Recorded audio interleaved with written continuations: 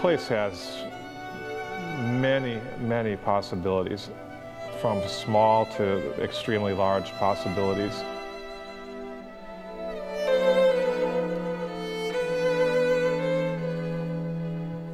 To be creative means always having new ideas and always implementing new ideas.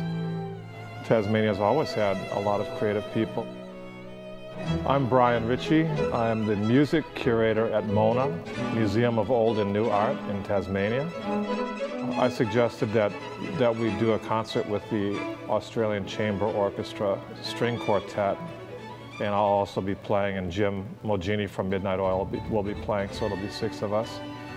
Because we play together, and I know that they love to play in odd venues, and I knew that they would really be up for it.